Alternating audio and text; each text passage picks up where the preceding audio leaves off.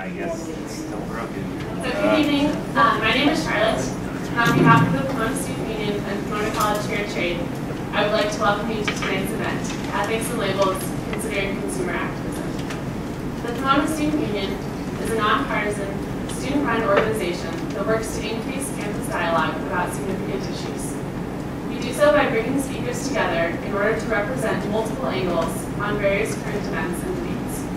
We do not intend to promote any single perspective, but instead encourage the campus community to challenge assumptions and consider all points of view. We hope that the conversation does not stop after tonight, but instead that you consider what was said tonight and continue the dialogue with friends, peers, and professors.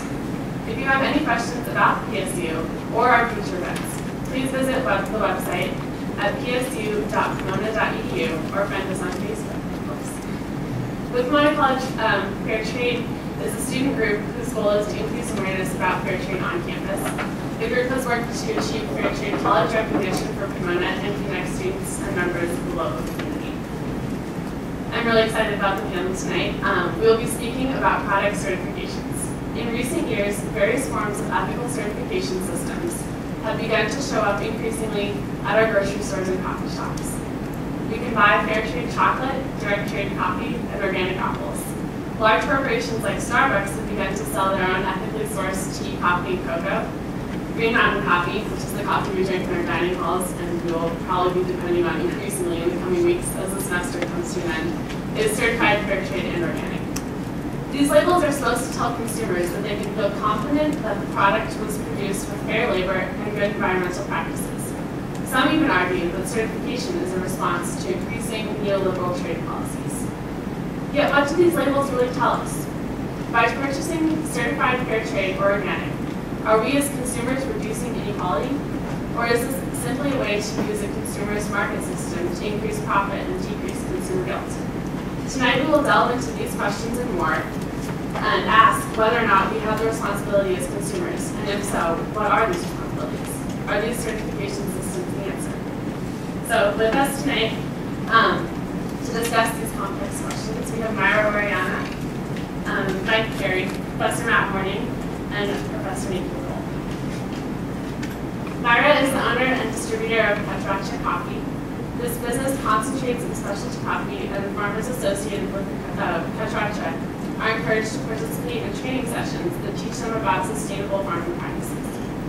All profits are shared with farmers.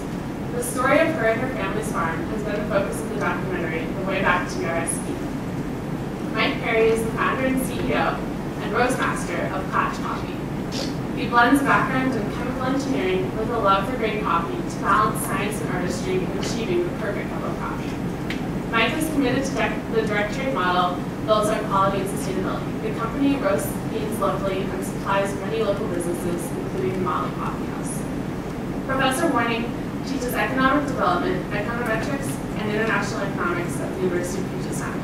He has served as a consulting producer and content specialist for the documentary Buyer Beware, The Promise of Product Certification, and as a stakeholder commentator for the Starbucks Corporate Responsibility Reports.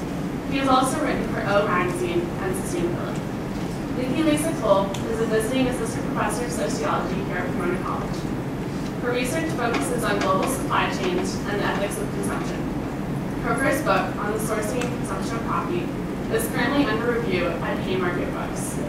Her research on the marketing and consumption of ethical coffee has been published in the journal Race, Class, and Gender, and will soon be featured in an edited volume on consumerism from Sage Publications. You can find her writing on global production, consumption, inequality, and sustainability in Conducive Magazine and Imagine Magazine, and her blog, 21st Century Nomad. Please join me in welcoming our speakers.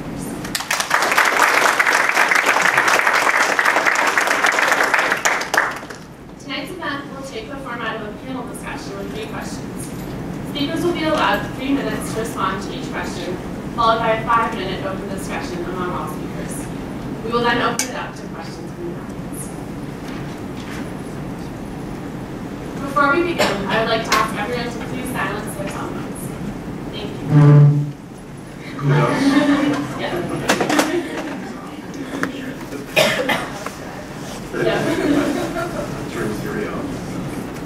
So for our first question, we're going to start with Myra. we're going to work our way down the line. So here's our first question for tonight. Many argue that ethical consumption is a way for consumers to vote with their dollar and effectively create change. Yet others claim that this mentality is little more than a marketing technique in which a narrative is sold to the consumer as a means of increasing profits.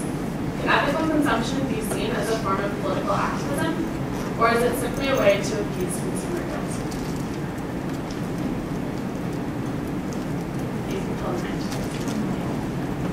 I would say that yes to both. But the only problem is that appealing to the guilt of the consumer is not sustainable. With political activism, as a farmers, we see the future because we see the commitment on the consumer to continue to buy our product. If you're buying the product just because you're feeling guilty, you might do it once or twice, but after that, the guilt might disappear. But if you're committed to our cause, or to helping families, you will continue to buy the product. And for us, that's, we see the future in that, not in the guilt. In the guilt, you probably, as a farmer, if I'm asking you to buy my product because you feel guilty, I don't want the consumer to feel sorry for us. I want the consumer to support our families to continue to make a decent living. With the guilt, if you're not supporting us, you're only buying it once or twice, but the guilt will go away. So for us, political activism is sustainable, is what can take us out of the misery that many small farmers in our countries would live in. So that's personally my opinion about political and guilt. I'd say conscious consumption is extremely important.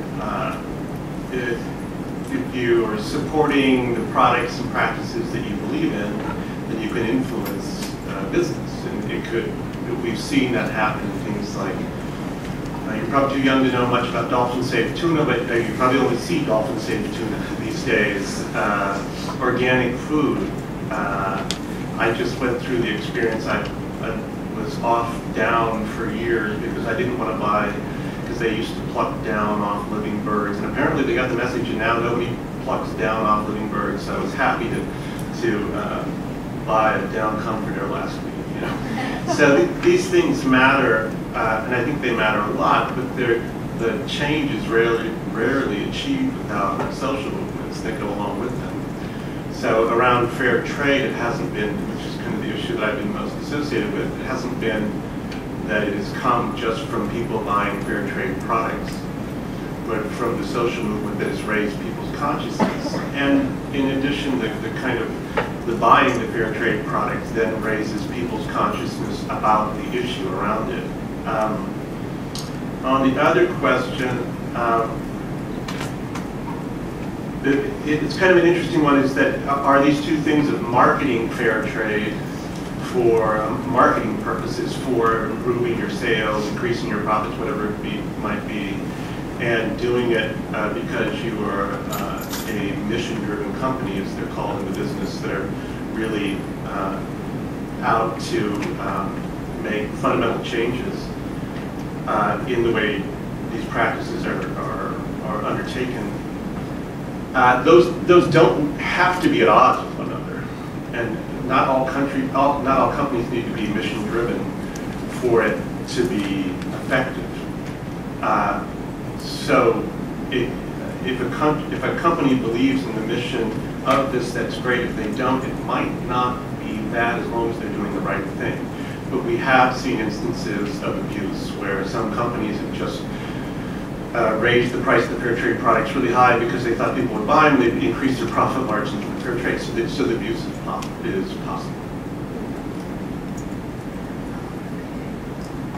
So I really agree with what Myra said, that I think that ethical consumption can and often is both a form of political activism and a way of assuaging guilt in the way that she described. misdirected. That responds more so to marketing techniques than, say, anything else. But I think it's important to understand that there are a variety of ways of practicing ethical consumption. And some of them tend to be more radical or politically motivated or engaged more so than others. So we can think about, say, things like downshifting or choosing intentionally to consume less or living simply as forms that are maybe challenging the consumer system as opposed to looking within it for solutions. I would see choosing certified products like organic or fair trade, or cause-related marketing products like Tom's shoes, where they give a pair of shoes to somebody if you buy it, or the Red campaign that contributes money to AIDS research as less politically engaged because they're in effect voting for the system of consumerism more so than they are thinking critically about the problems that are embedded in this system that gives us privileges as consumers and that works to jeopardize the livelihoods of farmers like Myra and her family. So I think it can be both, but it depends on what sort of form you're talking about.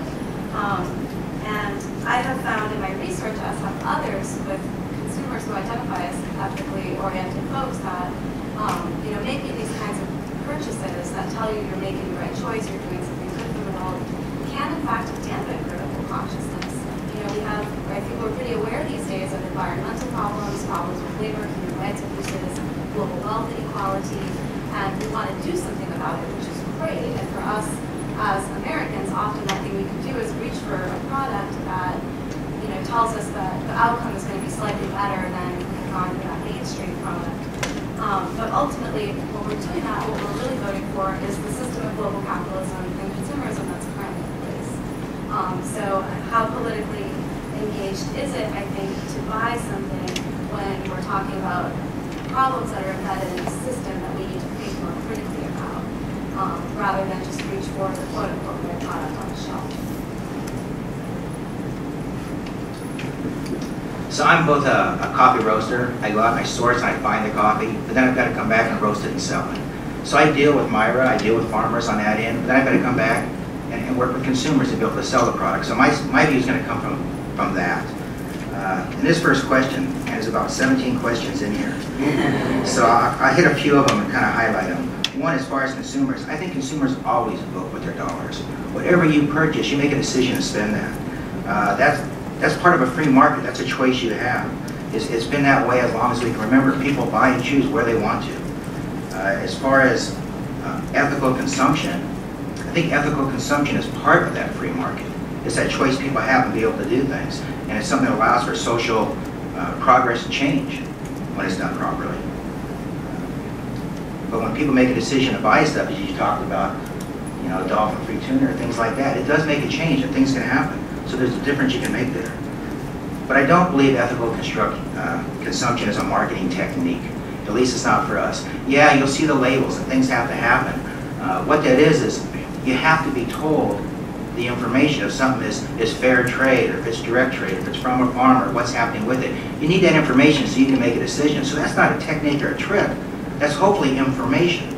The problem is you're walking down the store and you see a label. That's sometimes all you're seeing. You're not getting enough information. So sometimes people will buy out of guilt. They'll feel bad.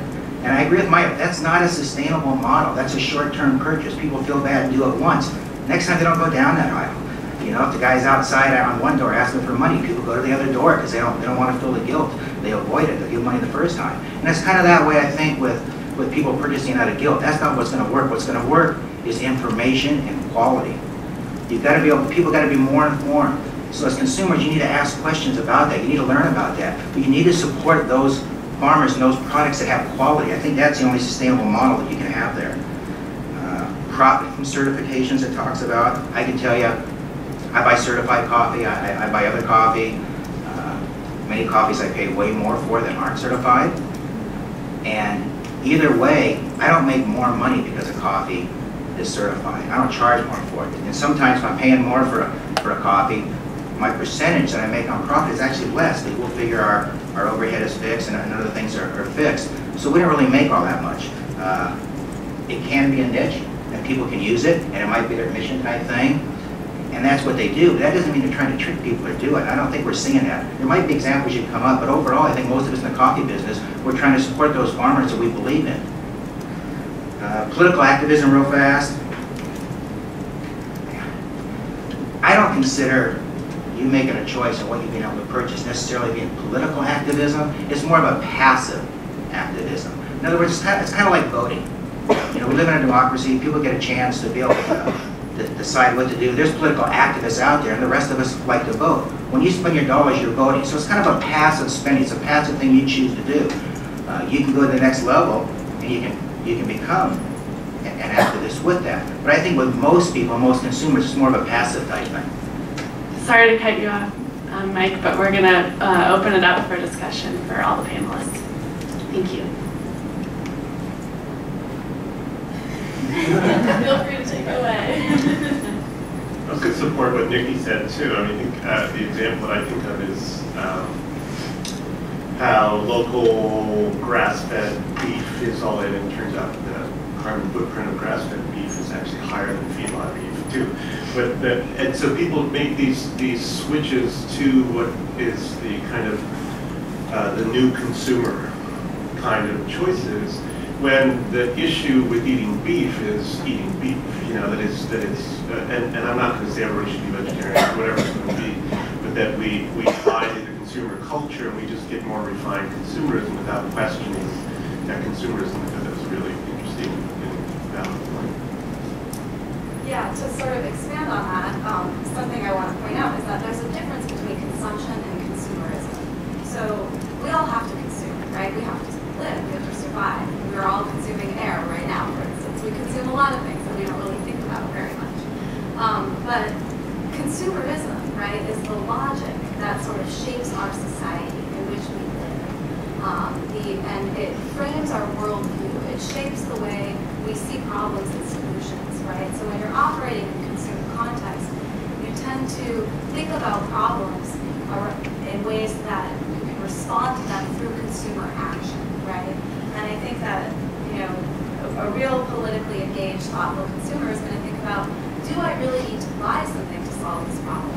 Or are there other things that need to happen in order to address this social, this economic, or this environmental problem?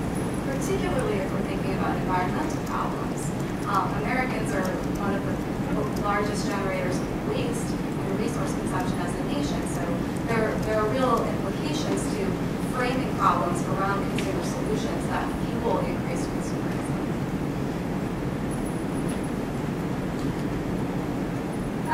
Something that I noticed living in both worlds, in Honduras and then also the US, is there is more education. So I think as consumers are making more and more informed choices on the products we're buying.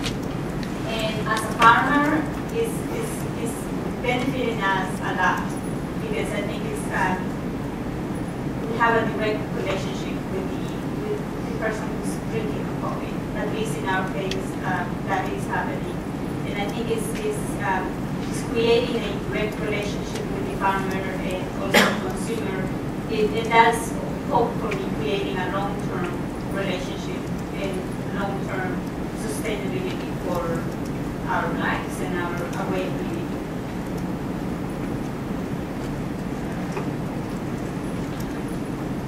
All right, I think we'll move into question 2. If any of the panelists have anything left to say for question 1. Okay. So our second question. Many models of ethical consumption, such as fair trade, were developed with the needs and rights of the small producer in mind. These act as certification systems intended to tell consumers that the product was produced under specific conditions. To this end, are these certification systems an effective model to mediate the negative effects of the capitalist system on small producers? If so, how and why? If not, can they be adapted to work for the small producer? And so on this question, we'll have Professor Morning start and continue.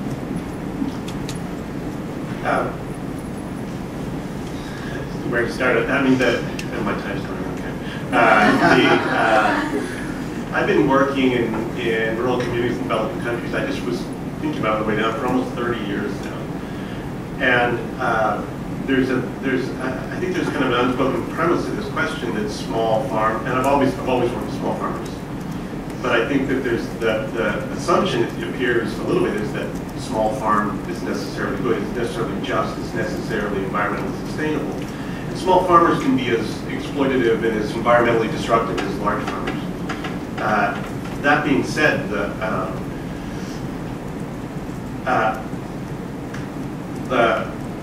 if we're concerned with helping small farmers, and a lot of the stuff that's been done in fair trade is trying to right power imbalances, historical power imbalances that have existed between small farms and farm workers, and that relative to the people that had the large farms, the caciques, as they call them in Latin America, these people. It can be important if that is a stated goal and if consumers are going to respond to that. That's what a lot of this comes down to. I pushed a little bit, or I floated the idea several times with fair trade people that there should be a small farmer designation, that there would be a label that says this is from a small farm. And then people can decide if they want to support small farms. And of course, then there needs to be the social movement to do that. Mitigating the negative effects of the capitalist system, I don't know. I don't think labeling is going to do that by itself. Policies and a lot of other things are going to be what's really important. But to a certain extent, there's some positive mitigation. I don't know how I want to put it. I mean, sometimes they benefit from the capitalist system as well. So it's hard to frame that. So I think that there's a fair amount of research out there on the impacts of things like fair trade or organic certification, and the results are pretty mixed. I mean, there are ways in which certifications benefit small producers. Professor Morning knows a lot more than I do actually about the economic implications and benefits of that.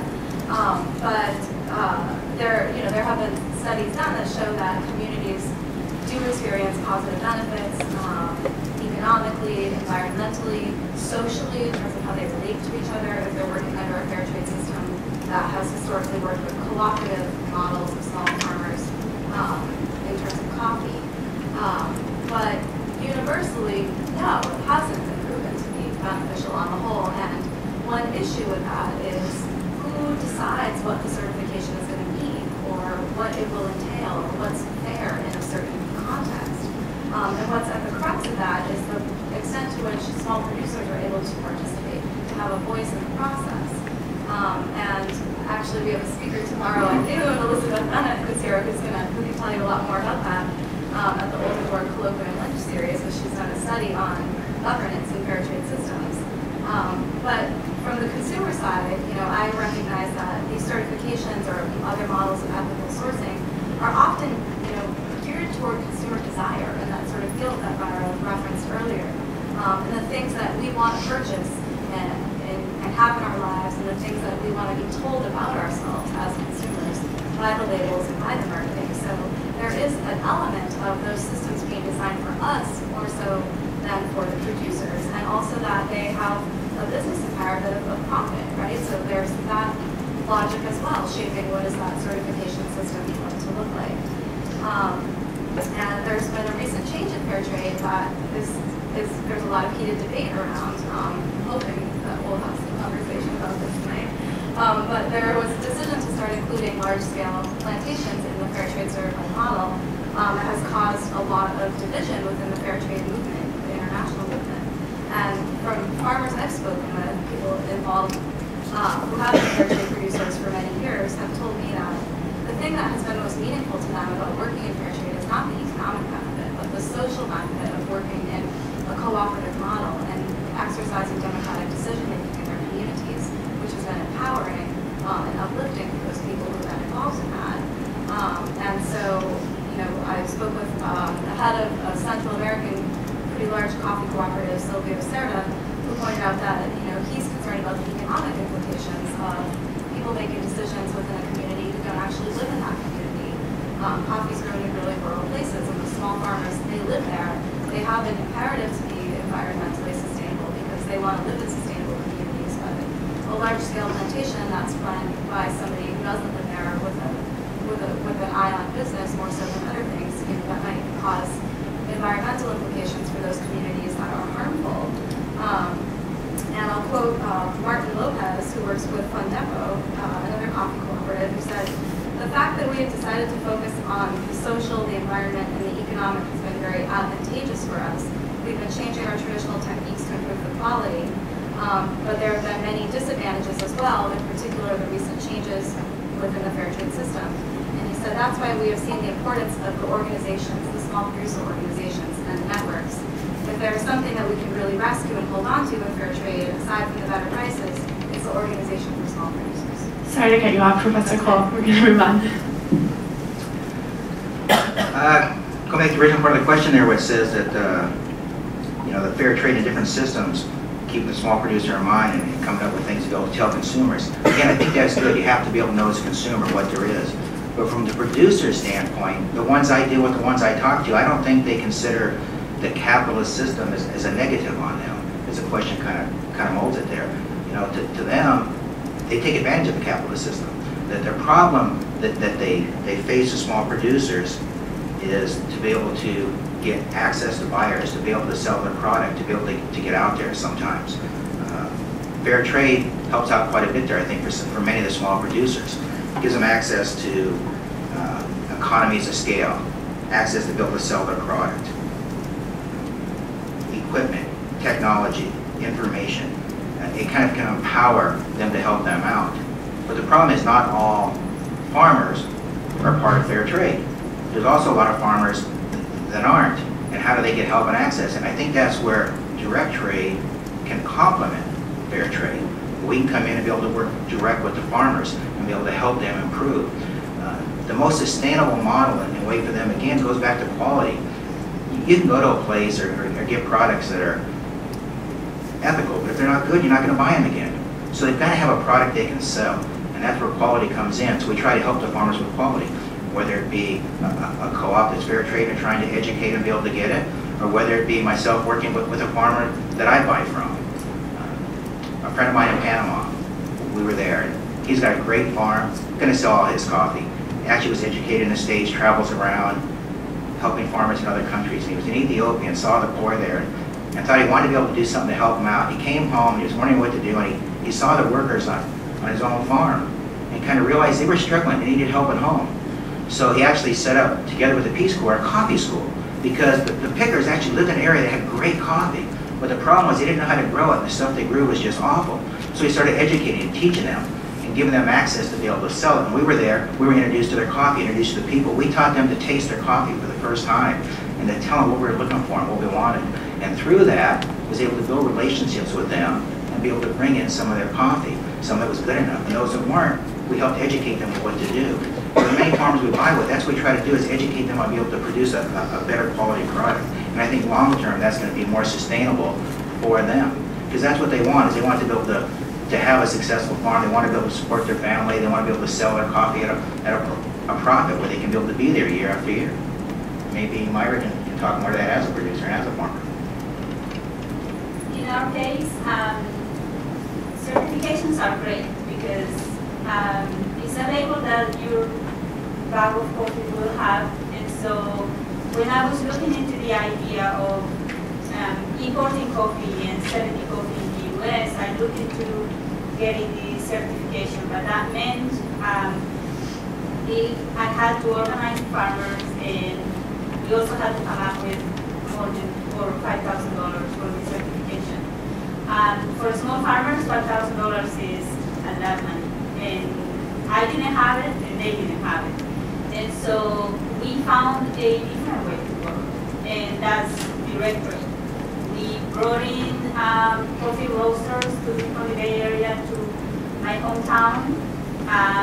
We taught our farmers to cup their own coffee and cup coffees from other parts of the world. Because in our countries, we only drink Honduran coffee. That's what we have. And so that when we had this experience, we had coffees from Africa, South America, Central America, and Brazil. And they got to try their own coffee, our own coffee, and their coffees. That was a way for them to expose them to other coffees that we have.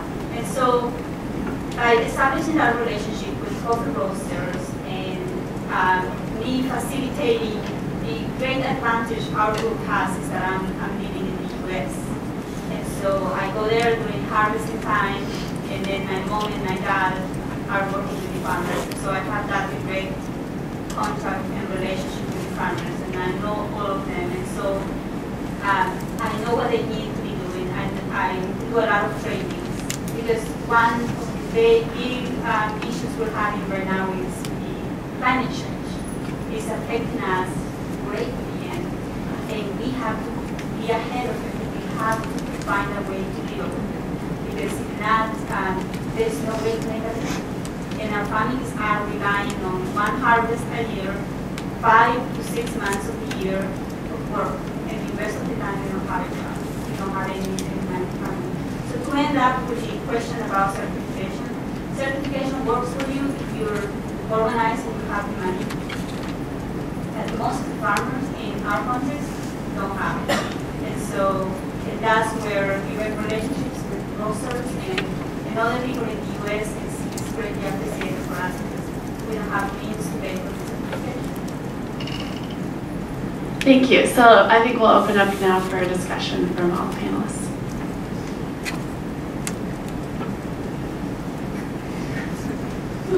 I'll go kind of following on what Myra said. I deal in Colombia with a small group of producers, much like what you have in Honduras. And most of these guys will have a half hectare, a hectare, 2 hectares, very small farms. Some produce 2 bags of coffee, much like your own individual farm. And they don't have much coffee. And it used to be in Colombia, you probably remember Juan Valdez, and you still see him now and then, and big at Disneyland, and kind of helped promote Colombian coffee, and it's the Colombian Coffee Federation. They would buy all the coffee from the farmers, and it would all get blended together. So when we get coffee many times, because I've been in a long time, it would be a blend of all these different coffees added together. So it would kind of bring down some of the coffee, wouldn't be as good as others. So a friend of mine set up a program down there and kind of started out where he told the farmer, he said, we'll pay you more than the Colombian Coffee Federation will. In fact, we'll pay you double what they do. But it has to have a certain cup quality, a certain score. It has to be a certain quality. And they spent a lot of time and work tasting the coffee and pre-approving it. And then they sent it to a handful of us in the US that agreed to buy it. And we would taste it, and those that met our quality, we would buy it. And what we would do is we would take all the coffees that got a certain score that were good enough and blend them together to have our own blend of Colombian coffee, and we still do that today. But some of the ones that were really special, we'd actually pay the farmer 3 times of what the Federation would, because we would sell that itself as an individual farmer to be able to help them out and support them. And they'd be able to use that money to build drying beds and covers, and be able to, there's a lot of rain there as there is in Honduras when I was there, kind of crazy, and be able to help them out. And it really made a difference in their lives getting this money. But it was all based, it was a model based on quality. And the company we work with down here is called Verimax. And I actually talked to him before coming here to kind of get his input from the small producers. And regarding the capitalist system, he's replied, the capitalist system on small producers is not inherently negative. What small producers need is information and access to market. With access, then their product can be judged on quality. Fortunately, with the information age, and now with the cellular phone age, and it's kind of crazy because every farmer down there can be very poor, has a cell phone. Information is more easily available to all, and any certification model not based on quality, they feel is not a long-term effective solution. So that's what I'm hearing from them, and I imagine you share some of that? Almost everything. I think so. I think it's, in our case, that was really great, an amazing experience this year, because we only been in business 3 years. And so, first year I brought in 500 pounds of coffee in a plane, and it was expensive, but I had to. The second time we brought in 54 sacks of coffee. And last year we went to 85. And we can only do so much because everything is done in the backyard of homes. And so we're sacrificing the backyard, but it's also generating many jobs where the people picking the coffee, cleaning the coffee before it gets shipped to the US, they make a living. Because then everything is done by hand because we don't have the equipment, which in a way I'm also okay with that too, because giving people a job. And so, in most of our labor in at least in the area where I come from, are single women. And so they don't have the husbands supporting them, and working with coffee is a great benefit to them. So this year was great for us, and we didn't need the certification, we didn't need a label, we didn't need anything, because we had a great relationship with the buyer, with the importer, Royal Coffee, with other buyers, Roscoe, and also Brugal. And so just having them and they pay what I asked. And for me, it's the best thing that can happen to us, because then I'm able to get this money, and then we're sharing all the profits with the farmers. And they didn't know that we were sharing profits with them, and many of them were able to build a patio for next harvest. One of them bought a computer, but now he's in Facebook and he's communicating, so he has a direct relationship with his buyers. So some things are happening, and it's happening in small steps, but it is happening. We only have a few seconds left on this question, but I did want to offer the opportunity to Professor Cole and Professor Morning to say a few concluding remarks. I heard I didn't. I was wondering if you guys were talking about.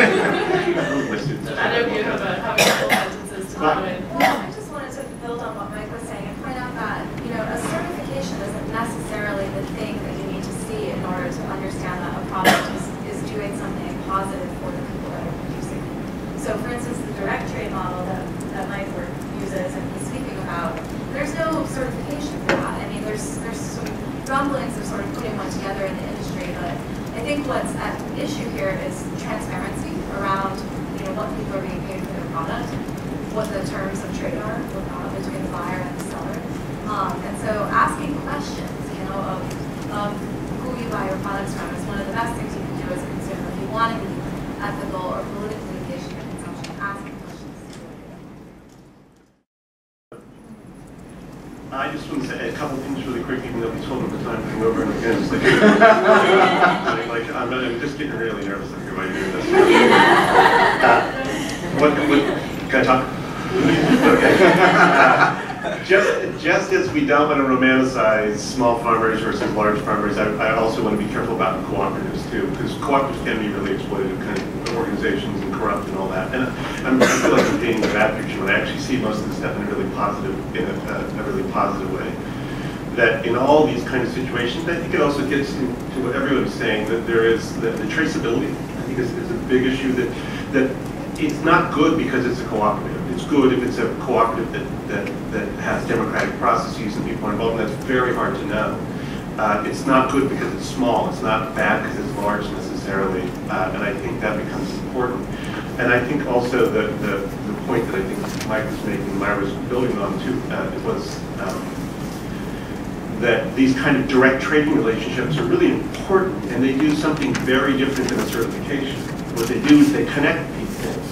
And what you have is you have coffee buyers going out there, and in some cases, and people want to believe that they're social scientists doing analysis. What they're really doing is expressing their relationship they have with somebody. So it complements these things. They aren't substitutes for them. But it's very important because that is, the personal connection is revolutionary in itself.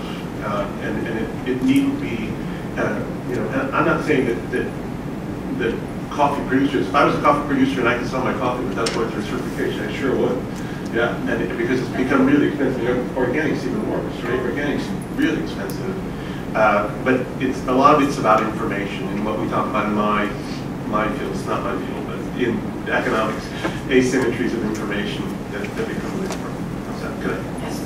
Great. So we're going to go ahead and conclude with our third and final question, which is a big and heavy question. So here go the speakers. Yes. So our third question is, what does ethical consumption mean for the future of capitalism? Are labels the answer to inequality and poverty? Will consumption and consumerism change in the coming years, and does it need to? So on this question, we'll start with Professor Cole and continue, and I look forward to the responses. Well, for starters, I would say no. Labels and ethical consumption are not a solution to the world's social, economic, and environmental problems. I do think that they are steps in a good direction, right? I mean, in interviews I've done with consumers who identify as ethical, I see a lot of real commitment to wanting to not be a problem causer, but a problem solver, right, in their role as global citizens. But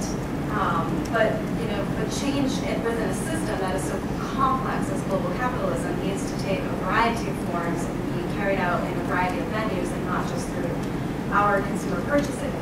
I think that we really are at a critical point in terms of survival of the planet, of the species, and what's happening with global climate change is so connected to our consumer culture, to the norms of global capitalist production, and that if we really do want to continue, we have to make significant change. I think what that comes down to, as privileged consumers in the developed world, the first world, or whatever you want to call it, is we have to make sacrifices. I don't think it's fair for us to take for granted that we should have so many things available to us at any time of the year, anything we want really, in a way that it's a right or a form of freedom that we have available to us. I think what it is a privilege, and it's an unearned privilege. There's a long legacy of theft of resources and exploitation behind these privileges that we enjoy and live with. So I'd say, yeah, labels are a great step in sort of thinking critically about what's happening with our consumption, but consumerism, as I pointed out before, I think is really the problem, in that it's a dangerous way of life for us. And we have to be willing to give up some of those privileges if we truly want to see things change. And I think, I see ethical consumption really as a symptom of global capitalism, and that it's our sort of response to these problems that we see, the environmental problems, the human rights abuses, the wealth inequality that we see in this period in which we live. And so we've created this new way of being that allows us to respond in a way in our everyday lives that makes us feel better about this position of privilege that we're in, or about these crises that we face in the world.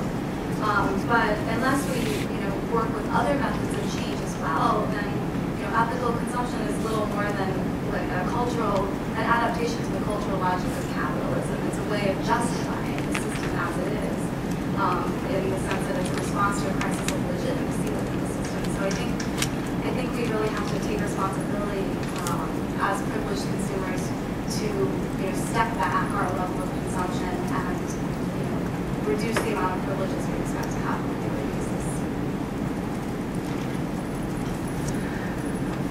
Well, kind of like I said, I think ethical consumption is really tied to capitalism together. So I think they have to work together. And labels themselves are just really a bridge, a short-term solution to really get a discussion going. It goes back to, you said, information, be able to get people to ask questions about that.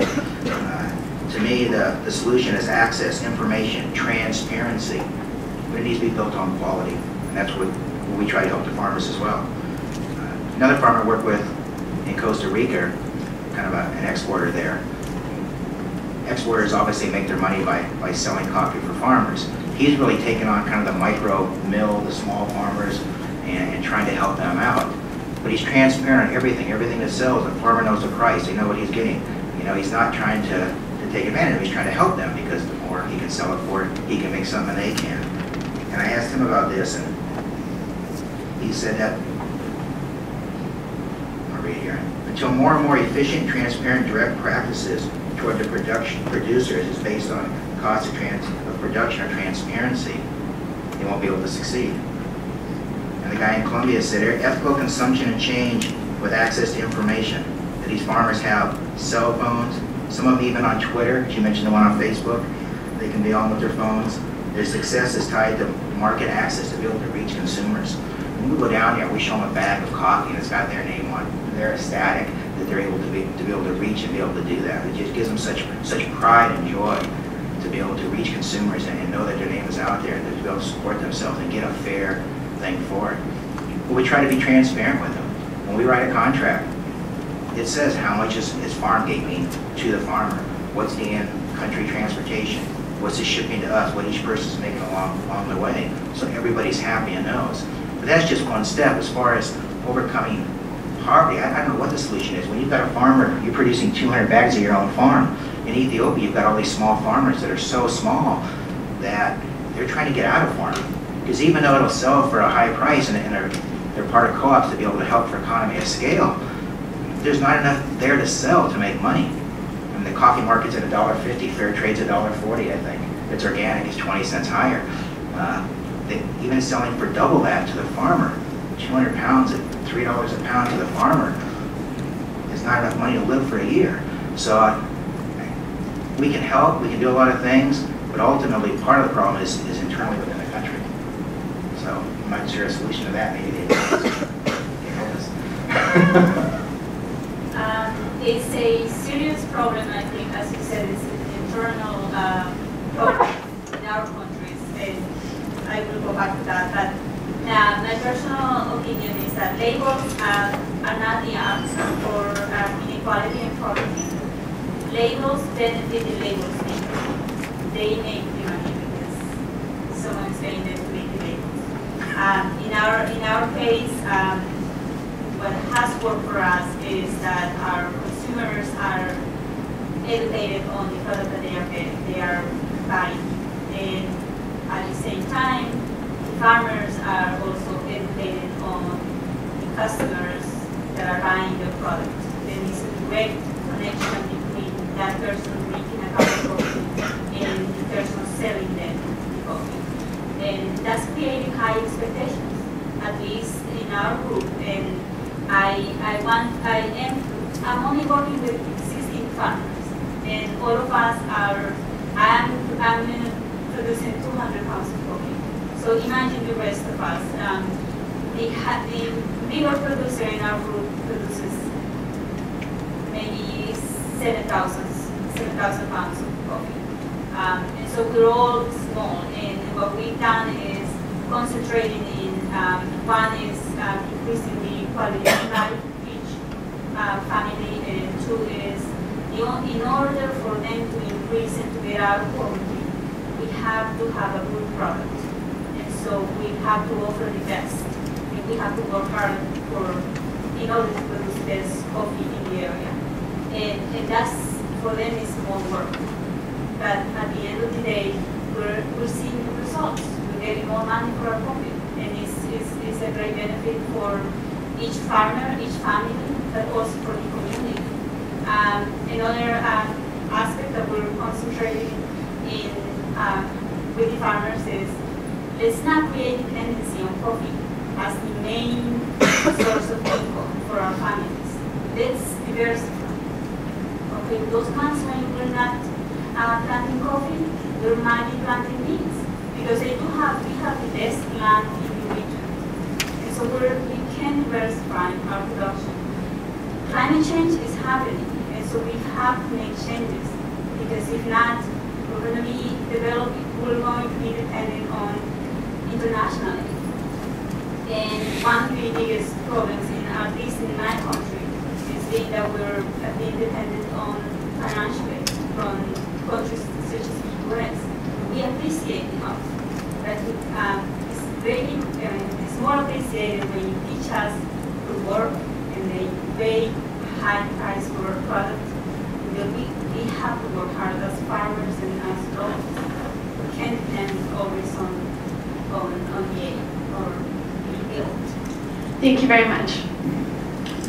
I get to be the downer guy again, I guess. And I feel kind of funny being the economist doing the meta-analysis on this, but we got to read this question, question the question a little bit, because the positionality issue is a little ironic. I think it's some earnest attacks on inequality and capitalism at a $55,000 a year school.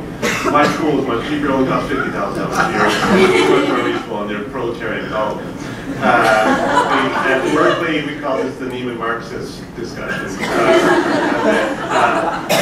So it's all about my pay grade anyhow. So I don't know about capitalism, but I don't think this stuff I don't think even fair trade done by the most fair of the organizations, like Equal Exchange, which is an incredible company doing, and in the work that we did for the documentary, talking to the farmers, they said the only people that treat us like real partners is Equal Exchange. Equal Exchange is the workers-run cooperative in the United States. Outside of their own sphere, it still looks like capitalism. The way the stuff's sold, the way it's marketed, and everything like that. It's a good product, you know, and they're doing that. So I don't think this is a challenge to capitalism. I think the challenge to capitalism is unregulated financial markets, you know, so we've seen like that I think ethical consumption, and I think this might get back a little bit to what Nikki was saying too, ethical consumption is still consumption. You know, and we aren't overturning these models. I don't think, and I'm, you know, I think I'm more of a mainstream person than some of the paradigmatic shift people that are in this as well. So that's reflecting my own kind of perspective on it. Great, so I'll have a few minutes to discuss this final question, and then after that we'll open it up to the audience, so start thinking about your questions for the speakers. And go ahead, speakers. Well, sort of getting back to the issue of governance that I brought up that some other people touched on earlier, you know, this notion of whether or not consumption can change or ethical consumption can change the world. I think, you know, our burden as privileged folks is not to fix the world. I think it's to listen to the people who are experiencing the brunt of the problems that are endemic to the system. So like Myra was pointing out, you know, their family farm is having to adjust their harvest cycle and how they do business because it's changing because of climate change. You know, this is something that they have to face and deal with. And you know, I think if we want to think about big solutions to poverty, to inequality, to how we address climate change, we have to be willing and able to listen to the people who are really experiencing the worst of it and take their perspective for the truth and, you know, craft solutions that are going to work for them and not against them, and craft solutions that don't just respond to our desires as consumers to be able to feel good about the lifestyle we have.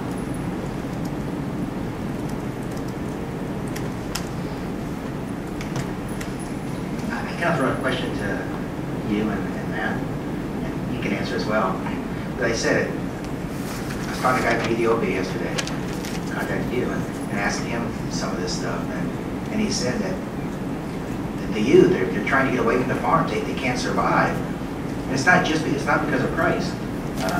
You know, the ones that are part of good co-ops and have strength to be able to sell, they've got some issues there that are going on, but you know, that's not the issue. The issue is they don't have enough land. They can't produce enough trees. It's impossible for them. You know, you'd be a big farmer there with 200 trees. So how do they survive? What are the solutions for them? You've been there. You've been on it. You have any ideas? Or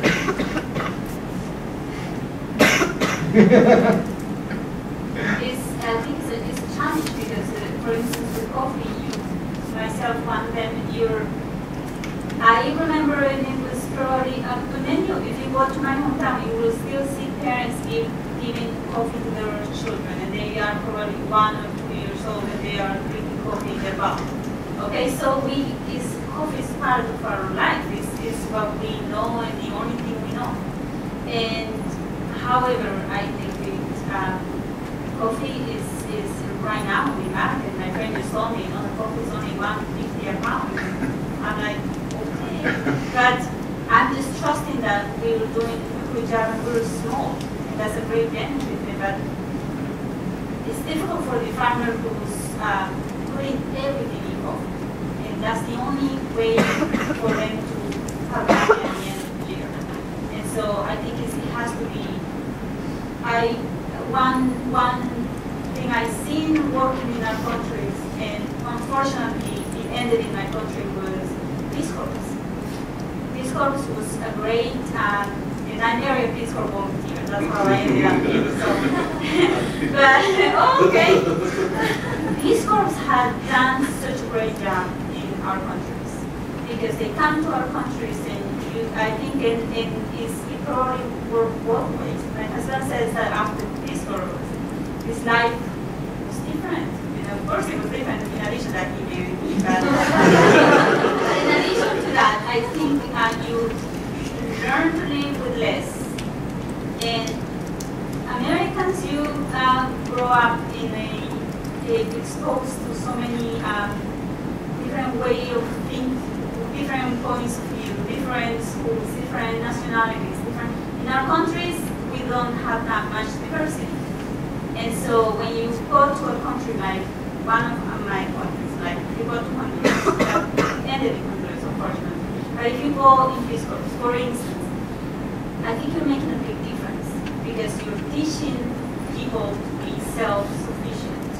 You're teaching them you're not depending on others to come and do those things for you. You can do it. You're empowering them. And I think that's what I remember seeing when I was growing up. I was exposed to seeing this. I was always hanging out with these four guys because they were different. They were they had a different, I don't know what it is, but I think it's if you want to make a change or expose yourself to go to another country and you wouldn't even believe what the difference it makes, at least for someone who has lived the experience. Or maybe one last thought before we do questions. Well, there are two things that, I think she's being very generous about Peace Corps, but I think it is transformational for the people that participate. It's good to hear that it's doing something, because it seems like it is transformational in that way. And another, the diversification question, I guess, is something you asked about too, which I heard. They had a big conference in Guatemala. There was a coffee crisis 10 years ago, about where the prices dipped to the lowest point they'd been in 35 years. They were just devastating communities across the world. And they had a very large gathering in Guatemala to try and talk about alternatives for coffee producers. And coffee producers often live in very marginalized areas, very away from good roads and all these kind of things. And so, but it turned out it was very hard to find things they can do where they can compete against people that were closer to markets and all that. So it's hard for people to diversify out of coffee. And in the middle of the crisis, what somebody said from Nicaragua said they just need to move to Managua, which is not a great solution, but that was kind of where they came to. It was a really kind of depressing outcome. But yeah, so it's nice when coffee prices are good, as they were last year and the year before. Yeah, so. But we don't know this year. Yeah. Right now they are low, but they go up. All right, so now it would be great to get the audience involved, and I'd love to hear some questions, either directed towards specific speakers or for the group in general. Yeah, go ahead. Yeah, so first of all, thank you guys for being here. It's great to hear from all of you. I just had a question specifically for you. I'm sorry, I forgot your name. Yeah, and I think the professor over here said that as consumers we should step back our level of consumption. And so my question is for you and for the 16 farmers that you work with, would it help people step back their level of coffee consumption? No.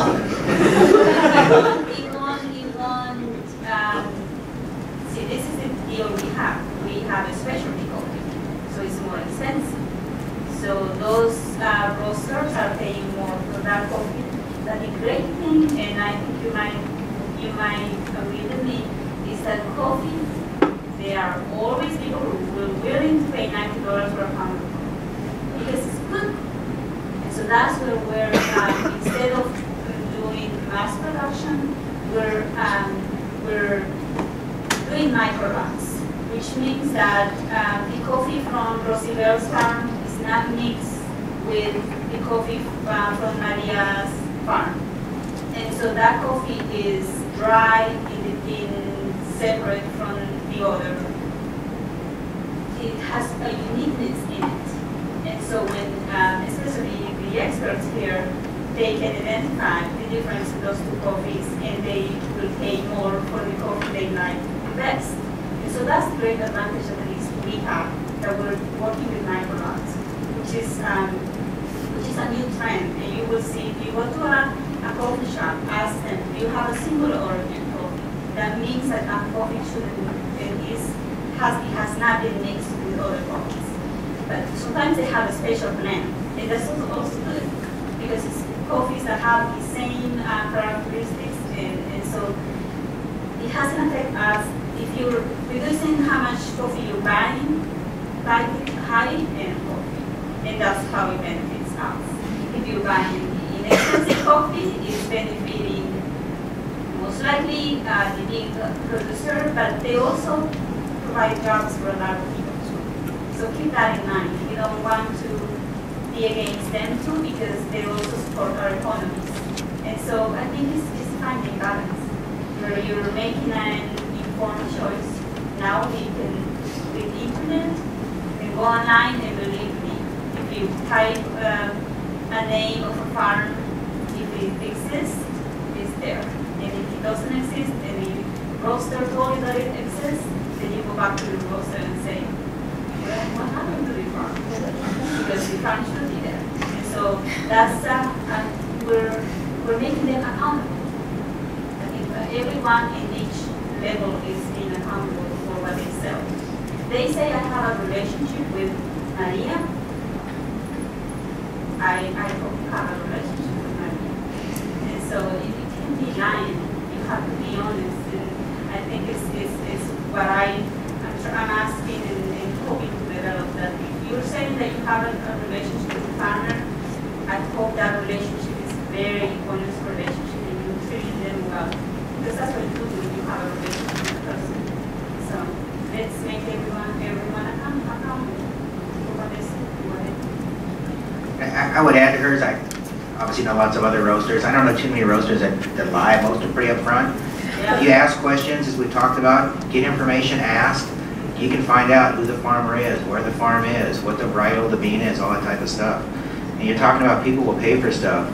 Real quick, they've got this thing going on, these auctions for coffee, to find the best coffee in a country.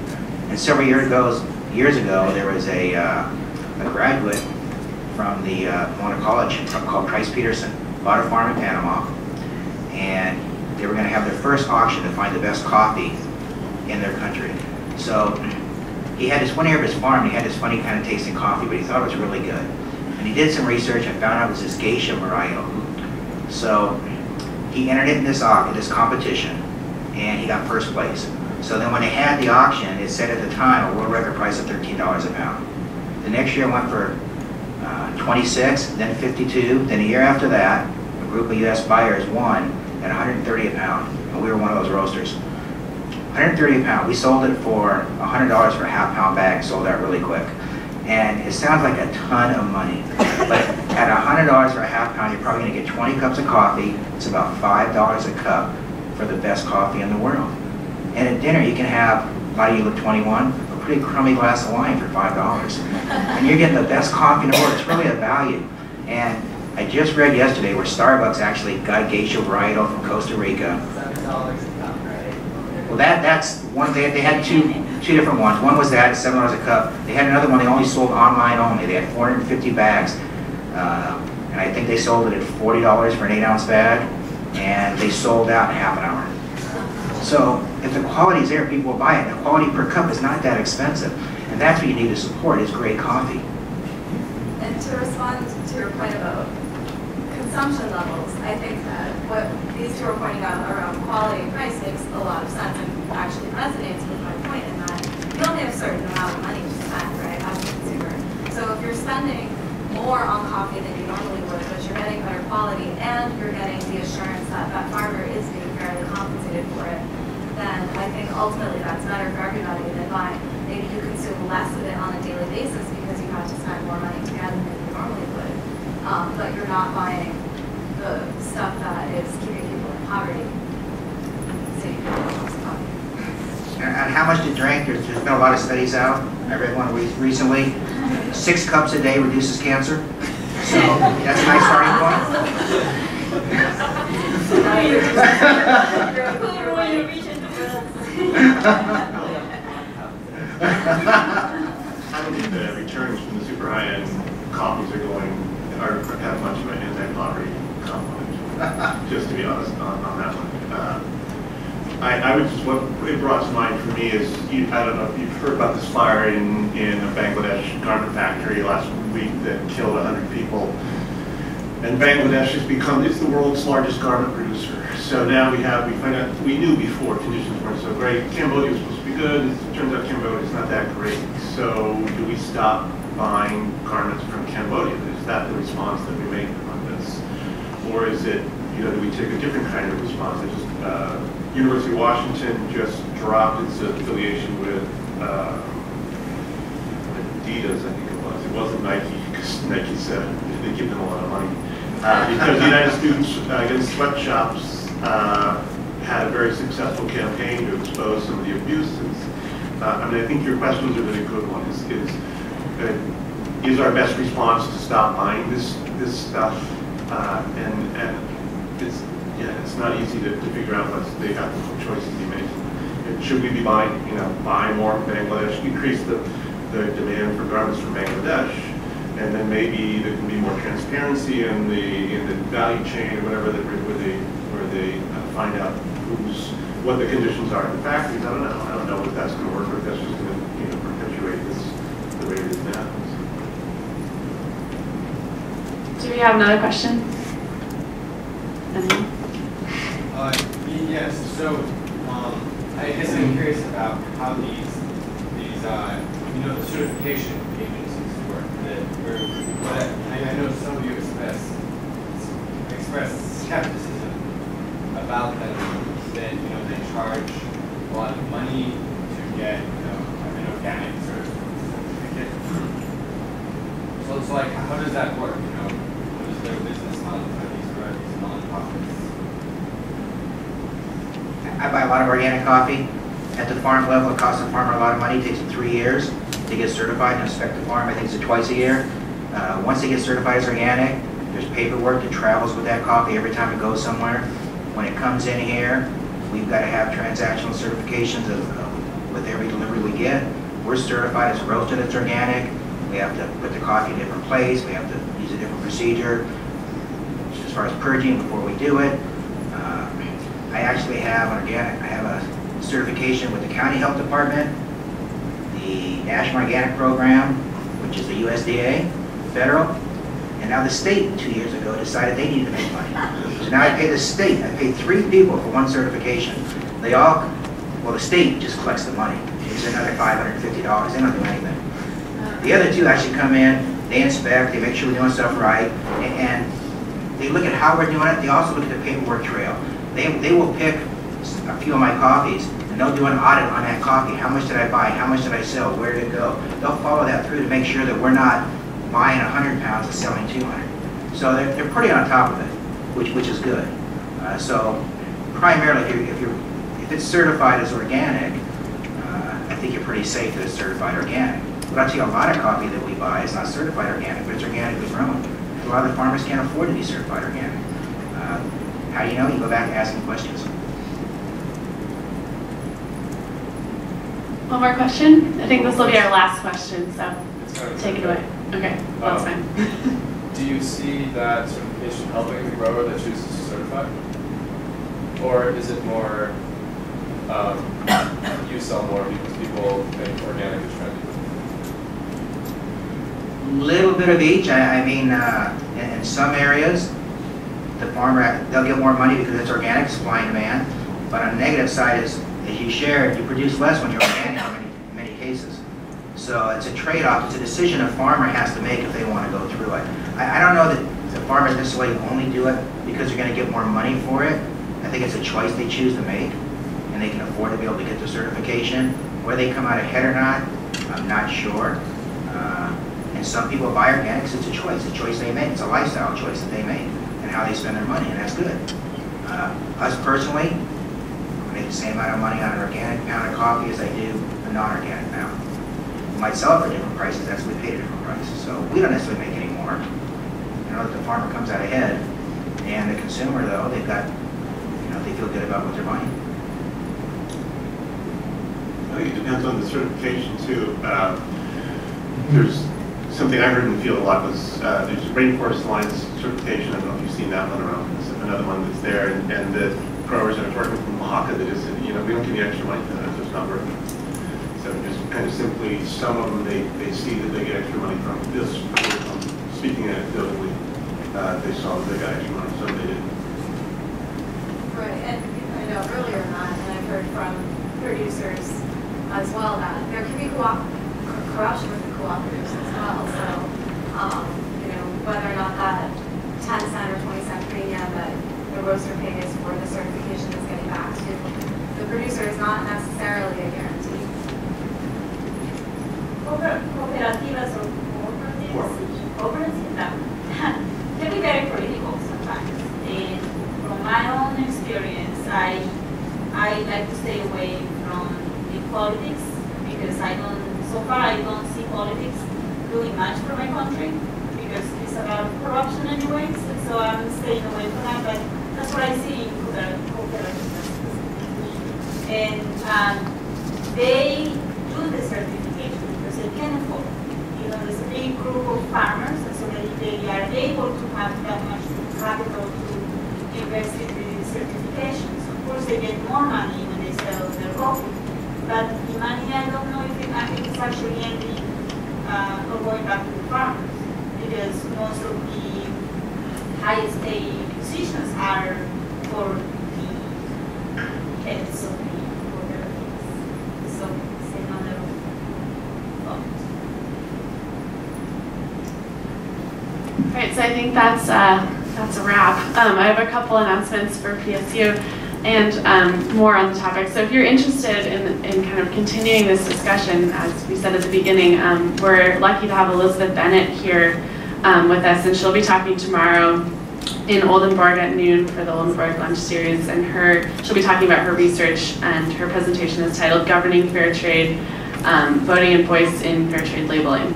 So that should be great if you're interested in learning more.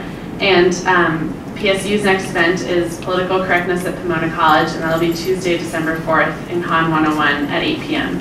And now I think it'd be great if all of you would join me in really thanking our speakers.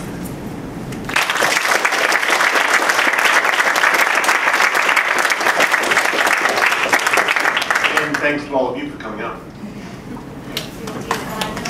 course, if anyone wants to learn more about